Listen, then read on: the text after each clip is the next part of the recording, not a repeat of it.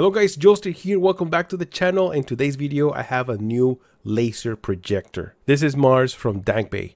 This is a 1080p laser projector rated at 2100 ISO lumens, HDR and HLG support, native Netflix support, dual 10-watt speakers with Dolby audio, and it sells for $1,000. Normally I review 4K projectors in this channel, but I wanted to see how a 1080p laser projector performs. So let's dive into this video, guys. Let's do this.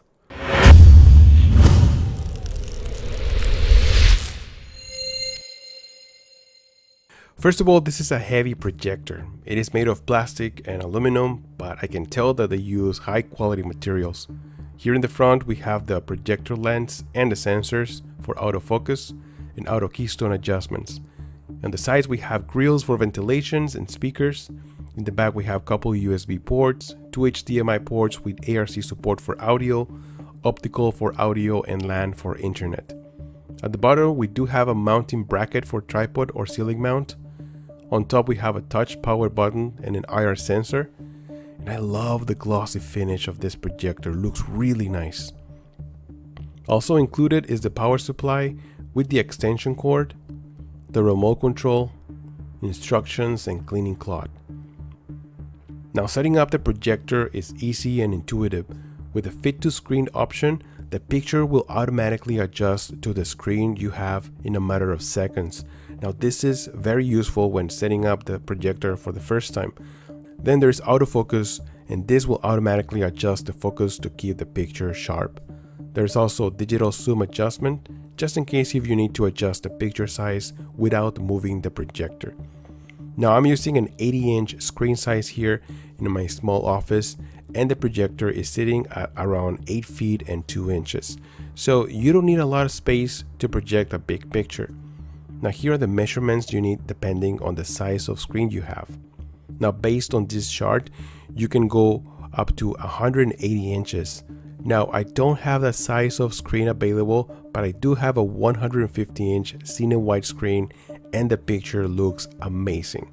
Now, personally, I feel that to get the best picture performance on a 1080p projector, the best is to stay between 80 inches and 120 inches. This way, picture looks sharp and remains bright and colorful. Now, this is a laser 1080p projector, so that's why it looks good on this 150-inch screen size.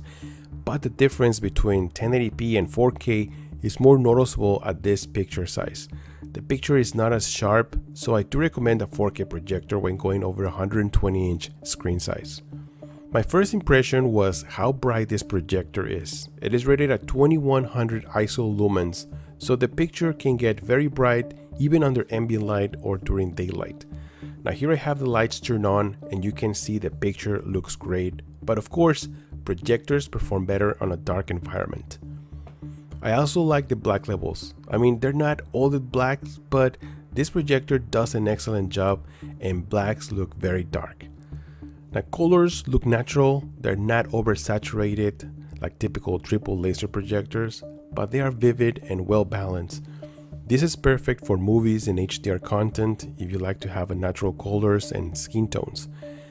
Now, going over the operating system, this projector uses Linux. This is my first time using Linux, and so far it's easy to use, it's fast, responsive. There's also native Netflix support, which is becoming a standard on projectors, thank God. There is also YouTube and Prime Video. There are more apps available that honestly I've never seen before, and even games. But I couldn't find Disney Plus or HBO Max or Hulu. Apparently they're not available in this operating system, but I think they're just as important as Netflix, and they should be available in the first page. Regardless of that, this operating system feels fresh and it's easy to use, so I hope to see more app support in the future and also more projectors implementing it. Now, going through the settings, this projector offers 4 presets, and you can also customize your own. I usually like cinema for movies because colors are well balanced and it has a warmer tone. Another great feature is the sound.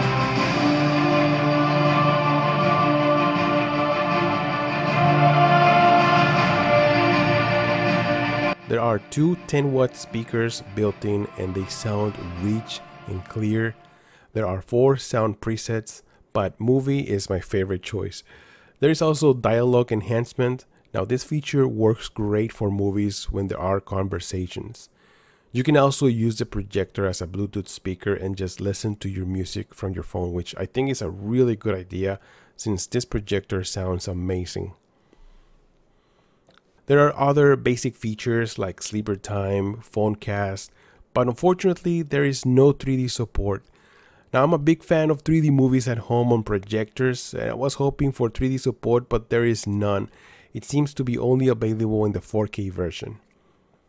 Now I'm a gamer and I love playing single player games on projectors and enjoy the beautiful environments at my own pace. The gameplay is more immersive and it's just fun to game on a big screen. Unfortunately, this projector is limited to 1080p and there is no HDR support either. Regardless of that, the picture still looks good and the gameplay felt responsive. Now overall, I like this projector. I think Dangbei did a pretty good job with the design, the picture quality, although the projector has its limitations like 1080p, no 3D support. Also some important apps like HBO Max or Disney Plus are missing. But I think the price is right. I mean, it's priced at $1,000 and there is a $100 discount. So technically you're paying $900 for a laser projector. I think that's a pretty good price. But me personally, I will go for the Mars Pro. I was saying Mars Pro, which is a 4K version. I mean, it is a 4K version, so the image is much sharper, especially if you're going for a bigger size screen, like a 150-inch. Also, there is 3D support. So if you like 3D movies like me on a projector at home, just go for the Mars Pro. And it is also brighter. So brightness equals much better picture quality, especially on projectors. So just for those 3 upgrades, I will definitely save a little bit more money and go for the 4K version. So that's just my opinion, guys. Let me know in the comments below what do you guys think about this, and also let me know what kind of features you are looking for when you're buying a projector. You know, what is the most important feature for you? All right, so I'll see you guys in the comment section. Thank you so much for stopping by. I'm Joster, and I'll see you guys on the next one. Joster out.